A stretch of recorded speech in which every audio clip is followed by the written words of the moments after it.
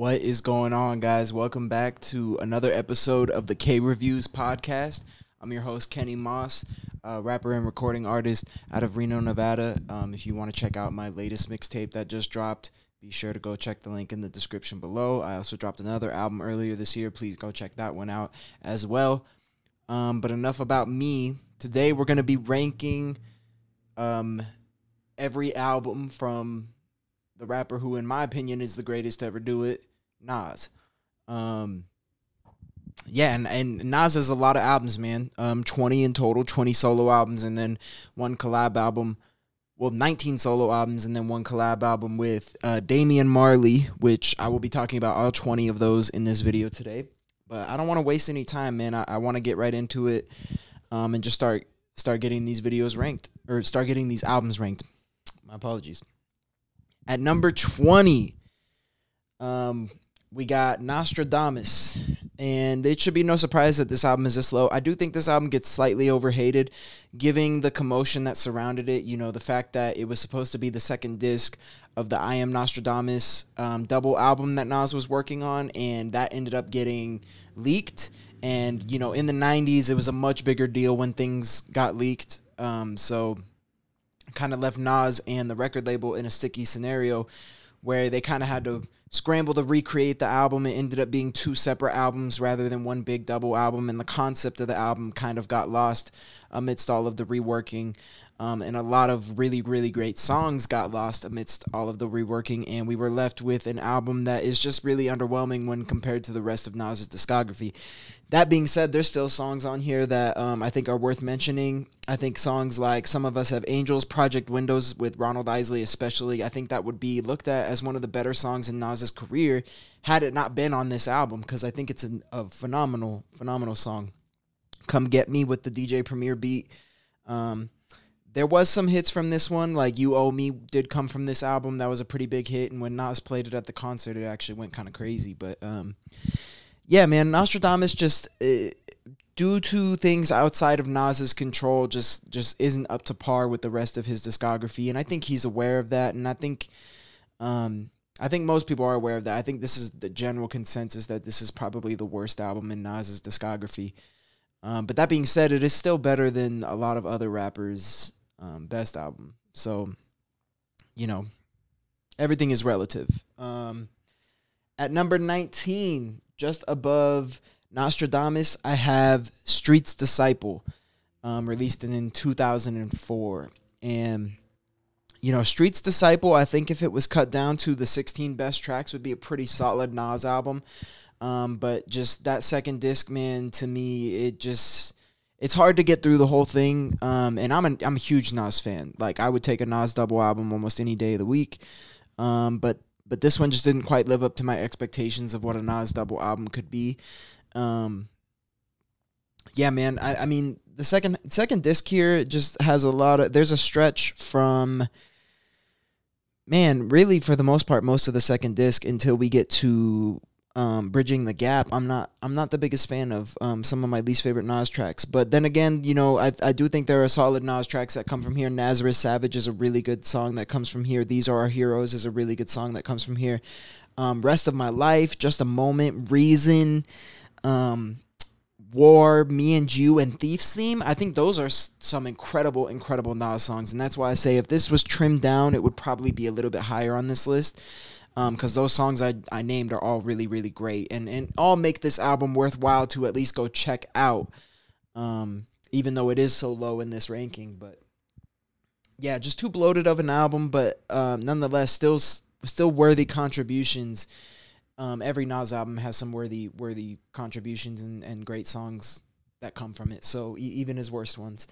Yeah, so still some great songs that come from this one. At number 18, above Street's Disciple, I had, I'm blanking. That's not good. Oh, at number 18, above Street's Disciple, I had NASIR, the collaboration album with Kanye West. And a common thing amongst these albums at the bottom of this ranking, specifically in regards to Nostradamus and this album, is that they're not that great because it was for reasons out of Nas's control.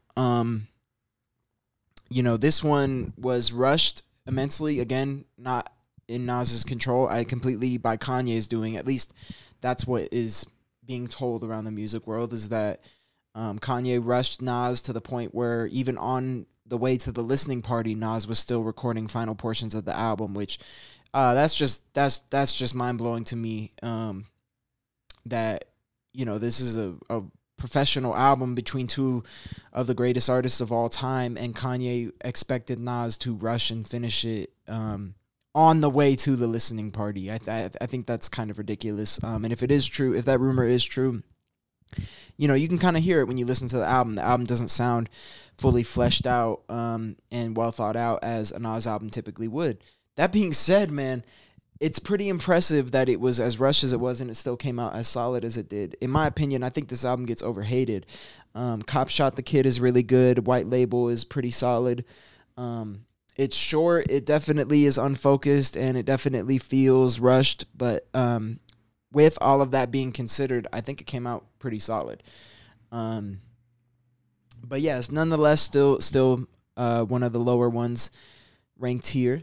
We're going to get into number 17 now. Number 17, I have The Lost Tapes 2. And this was a project that I really hated when it first came out. In fact, I was like calling it his worst album when it first came out. But it's definitely warmed up to me a little bit since then. There's definitely songs on it that I go back to now and I actually kind of like. No Bad Energy I don't think is bad. Lost Freestyle is good. Tenasia is good. Who Are You is good. War Against Love, The Art of It.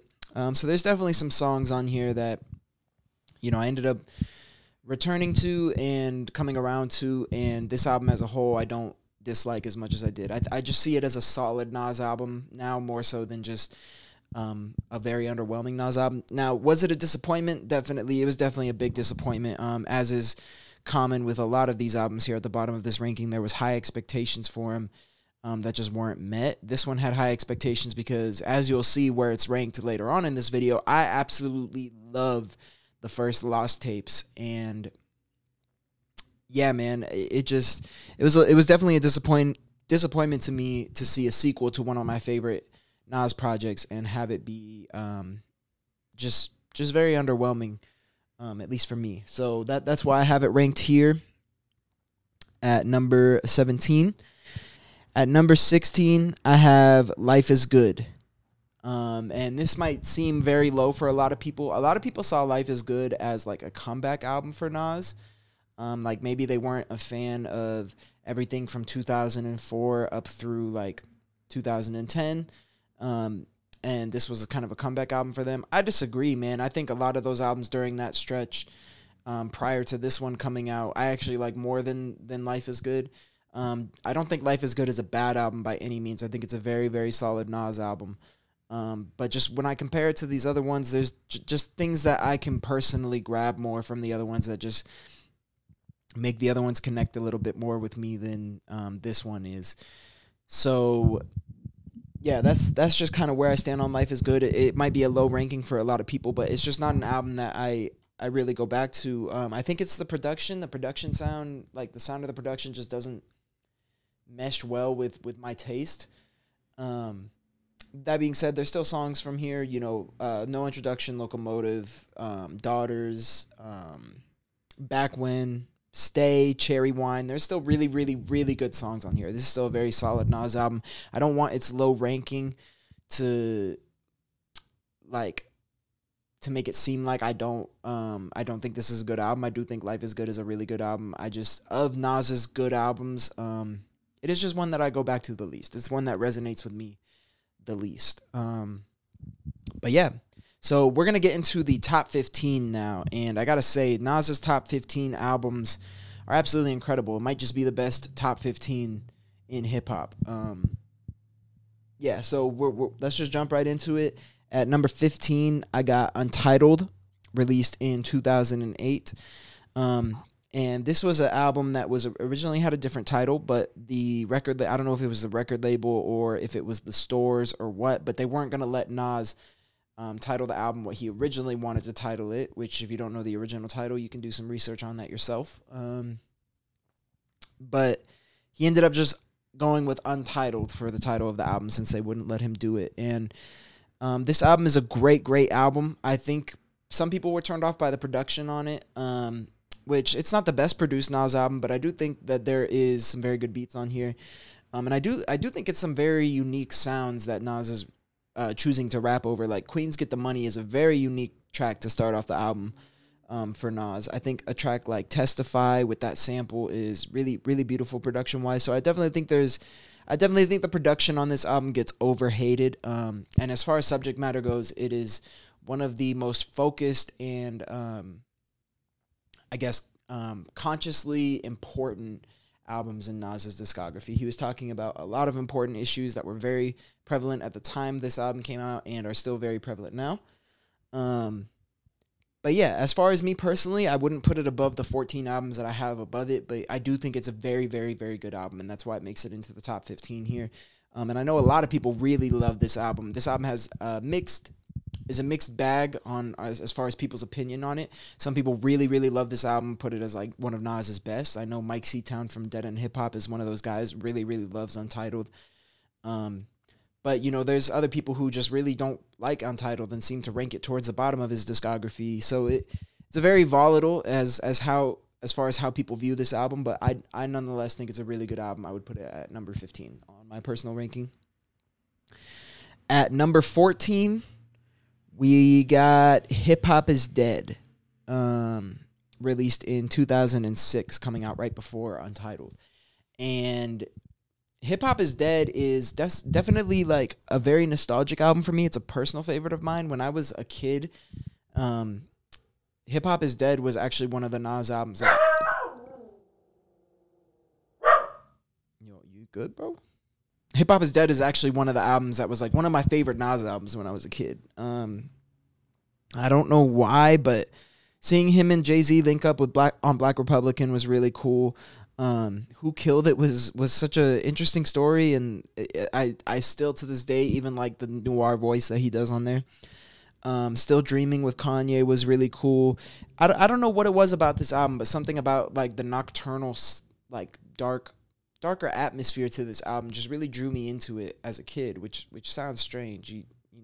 You think you'd be drawn to the more brighter stuff as a kid, not the more darker or melancholic sounding stuff. But yeah, as a kid, this album really resonated with me, and I think that's why I ended up putting it above Untitled and Life Is Good and a couple other albums that I think most people probably perceive as better than Hip Hop Is Dead. I personally just like Hip Hop Is Dead a little bit more. So at number 14, I have Hip Hop Is Dead. At number 13, we've got... So at number 13 was actually a difficult decision for me between which album was going to go at 13 and which album was going to go at 12. The one I ultimately ended up putting at 13 was King's Disease, the first one. This clearly by its ranking is to me my least favorite in the Nas and Hit Boy run. And nonetheless, still a really good album. Really good album. The fact that an album this good is ranked at number 13 in Nas's discography should just tell you how incredible Nas's discography is at this point. But yeah, man, King's Disease, the title track, Blue Benz, Car 85, Ultra Black, 27 Summers, Replace Me, 10 Points, The Cure. This album is full of songs that are really good. Just not one of my personal favorites. I do go back to it, listen to it here and there, but I'm not bumping it like crazy like I am a lot of the albums that I have ahead of it. I got it at number 13. The album I was wrestling with that one, between which one I wanted to have ranked above the other one, was I Am, released in 1999. And this is the one that came out before Nastradamus that was supposed to originally be a double album as well. So this album definitely saw a little bit of the hit from the double album leaking, but not as bad as Nostradamus did. This one didn't get hit as bad. I mean, overall, I still think it's a great album. There's definitely songs that I skip on here. I skip Dr. Knockboot, I skip Big Things, and I skip KISSING. But every other song on this album I really like. And it's actually impressive to me that this isn't in Nas's top 10 albums anymore. It's actually impressive to me that he's done so much so much work in this decade, in this 2020s decade, to knock this one out of the top 10 now. It's just insanely impressive to me. But yeah, man, some of his best songs come from this. Nas is Like, Undying Love, Money Is My Bitch, New York State of Mind Part 2. Some of his most popular songs come from this, like Hate Me Now.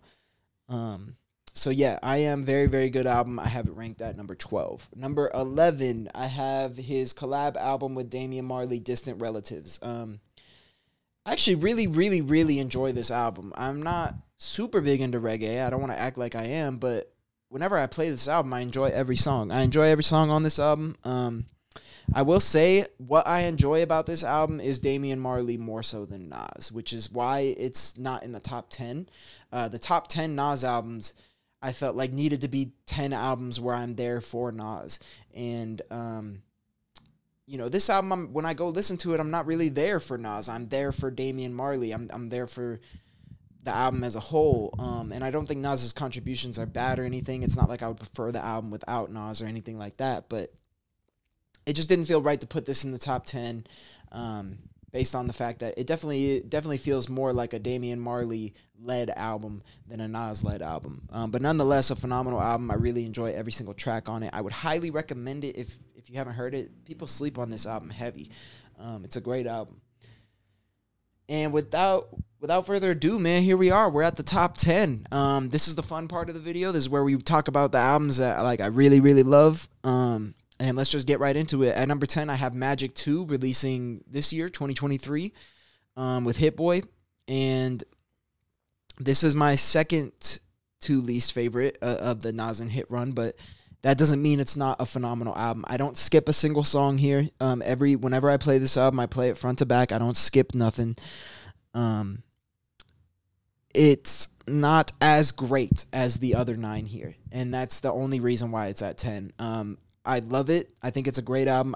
I played it a crap ton since it came out this year, but it just doesn't have quite the highs of the other albums, of these other 9 albums that I have in front of it. It's just a super consistent body of work that you can play without skipping. But nonetheless, it's not like any of Nas's best songs come from this album, so I couldn't put it higher than 10. At number 9, we have Magic 3.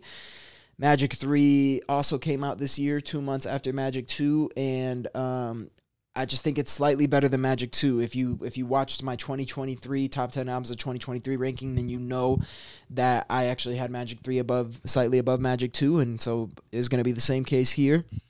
Yeah, man, I think this just has a little bit more of the highs than Magic 2 does. I think Never Die, I think based on true events with the 2 back-to-backs, Speechless Part 2, I Love This Feeling, Superhero, and that run in the beginning from Fever through I Love This Feeling, those first 4 tracks, that's a phenomenal way to kick off the album.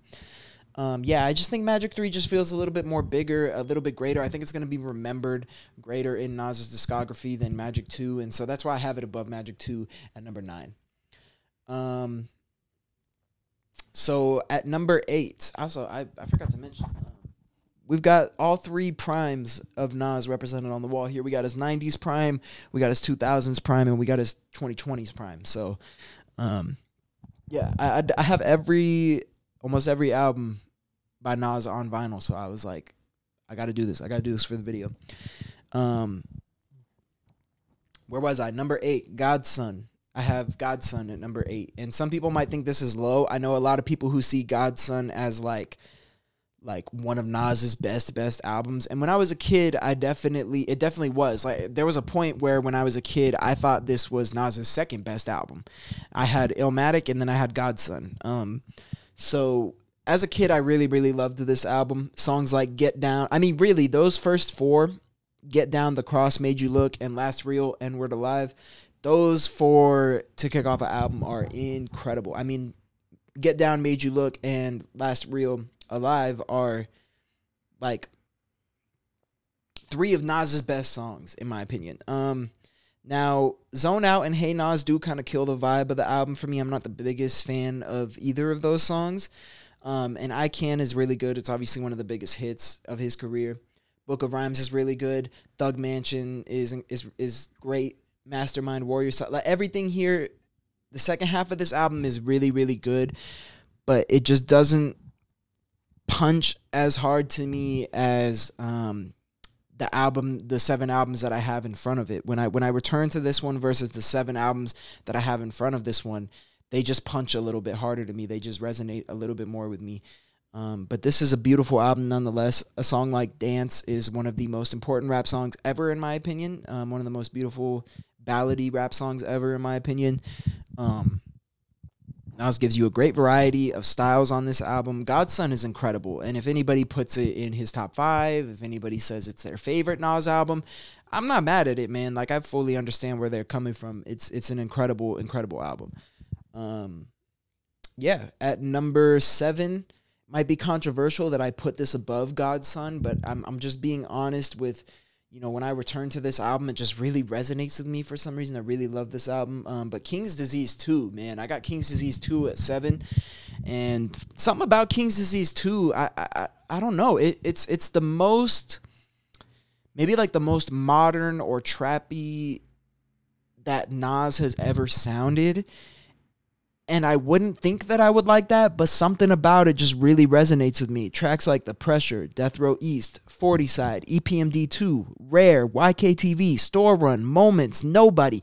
Those first 9 tracks, crazy, crazy, crazy run. And the last 4 to close out the album, Count Me In, Composure, My Bible, and Nas Is Good. All incredible as well. Though, I mean, No Phony Love and Brunch on Sundays, they're not bad songs, but they're songs that I occasionally might skip when I listen to the album. But everything surrounding those 2 songs, I love so much that, yeah, man, I got to put it this high. I have to put it this high. I just love this album so much. I've been playing the crap out of it these past couple years. Songs like Nobody, Moments, Store Run are some of my favorite. Death Row East, those are some of my favorite Nas songs ever. Rare, the way Nas was rapping on Rare. Composure. Yeah, man, this King's Disease 2 is amazing, man. It's amazing. I would definitely put it at number 7. I think it's a great album. And so now we got at number 6, I'm going to go ahead, and again, it might be a controversial ranking where I put this one. A lot of people put this as a top 5 Nas album, a top 3 Nas album, but I got Stillmatic at number 6. Stillmatic is great. It's a classic. It is one of the most important albums in Nas' discography, but I'm not here to rank things based off of how classic they are or how important they are. I'm here to rank them based off of how much I personally enjoy them. And based off that criteria, Stillmatic just barely is outside of the top 5. But, I mean, the intro is incredible. Ether, obviously one of the greatest diss tracks ever. Got Yourself a Gun, amazing. Smoking, amazing. You're the Man, amazing. Rewind, amazing. Did I put this too low? I might have put this too low. One Mic, amazing. Second Childhood, amazing. Like, whole album front to back is really, really great. Stillmatic, man, a classic for real. And I might have put it too low, putting it at 6, but I'm being honest. The 5 albums that I have in my top 5 are my 5 personal favorite Nas albums. Like, if I was being stuck on an island and I could only bring 5 Nas albums with me, the 5 that I put in my top 5 are the 5 that I'm bringing. It's just incredible to me that an album as good as Stillmatic isn't part of those 5. But nonetheless, man, Stillmatic at 6, absolute classic. Feel free to yell at me in the comments below about how I have it too low. But, yeah, man. Number 5. Released in 2021, I have The First Magic with Hit Boy, and this album is it's like a modern. It's gonna sound crazy what I'm about to say, but it's like a modern day Illmatic to me. Like 9 tracks, straight to the point. Every beat is fire. Every verse is fire. I can't get enough of it, man. The album's like crack. The First Magic is like crack. Hit Boy and Nas, it was like magic. They did their fucking thing, man. And I go back to it a ton. I'm going to keep going back to it for years and years from now. I can already tell. Yeah, man, it is one of my favorite Nas albums for sure. Like I said, if I want an Illmatic type of listen, but I want it to have a more modern sound, this is the one I throw on. Like, this is, yeah, exceptional album from Nas. And people are going to call me crazy putting it above Stillmatic, but in my personal opinion, I have this album above Stillmatic, man. I personally enjoy this album more than I do Stillmatic. I think every song on here is incredible. So yeah, The First Magic, man, cracking in at number 5. At number 4, and this is where it got hazy. So, ranking 4 through 2 was really difficult for me. I ended up going at number 4. I ended up going with The First Lost Tapes. And The First Lost Tapes is another album that I absolutely loved as a kid. I played it nonstop as a kid. And I would probably, when I was younger, it was probably, I was ranking it amongst God's Son as one of my favorite Nas albums. Probably like top 3, top 4. And it still is top 3, top 4 to this day. That shows its staying power. But The Lost Tapes, to me, even though it is a compilation of just unreleased songs, it sounds like a full fleshed out album. All the songs run together really well. Every single song, all 12 of them here, I think are incredible. And I think Nas is rapping his ass off, man. Like really, like some of these verses, when I listen to them, I'm just like, man, this is a masterclass in rapping. I think what keeps me from putting The Lost Tapes in the top 3 is the fact that it is a compilation of unreleased material. The fact that it wasn't a fully honed in and planned out project as is just lends me to favor the other 3 that I have above it. But as far as just pure quality goes, man, you can make a case that outside of Illmatic, this is quality of the rhymes wise, maybe Nas's best. I mean, the verses on The Lost Tapes are incredible. And Fetus, Papa Was a Player, Purple, No Ideas Original, Do Rag, some of Nas's best songs. Some of my favorite Nas songs come from this project. So The Lost Tapes clocking in at number 4. At number 3, and this is where it's going to get really controversial, I have It Was Written at number 3. And so if you guys, by way of deduction, you know what the top 2 albums are right now. And one of those 2 you're not going to be mad at. And one of those 2 I have a feeling people are going to be really mad at. But it's just my honest opinion at the end of the day. But I have It Was Written at number 3. It Was Written has some of the greatest rap songs ever. The Message, I Gave You Power, Take It in Blood, If I Ruled the World, Silent Murder. Incredible. It's an incredible album. I think I'll get into my number 2. So my number 2 is King's Disease 3. And the reason why I say that is I want to talk about why I put King's Disease 3 over It Was Written. Because a lot of people are going to see that as blasphemy. It Was Written is a classic. It is one of the best rap albums of the 90s. But my reasoning for putting King's Disease 2 in my personal ranking over It Was Written is just based off the fact that It Was Written, not every song do I love equally. Although I think every song on It Was Written is great, there are songs that I love less than others. King's Disease 3 isn't really like that. I mean, King's Disease 3, I love damn near every track at an equal level from the start of the album to the end of the album, with the exception of Serious Interlude. And there's not many albums like that where I can say that I love basically every song. And King's Disease 3 is like that. So, and also I think it's a good bookend on Nas's career. We get Nas's early career masterpiece, and in my opinion, his late career masterpiece.